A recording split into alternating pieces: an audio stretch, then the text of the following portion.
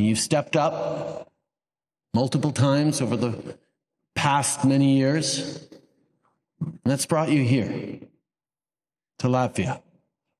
At a time where the world is changing fast and not in good ways. We're seeing back home many of your fellow CAF members supporting as we're fighting wildfires across the country.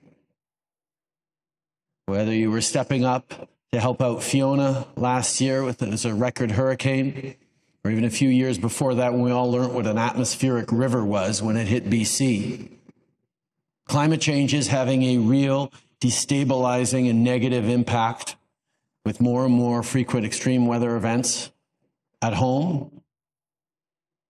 And as challenging as it is at home, the impacts around the world where people are in more precarious economic and geographic situations than we are.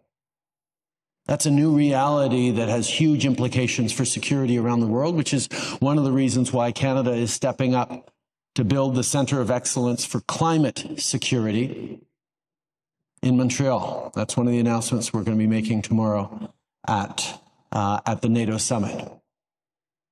Because everywhere in the realm, but particularly in areas where there is particular intersections between geographic and climate realities and conflict, think of the Sahel, think of parts of Southeast Asia. That's going to be a new challenge we all have to deal with.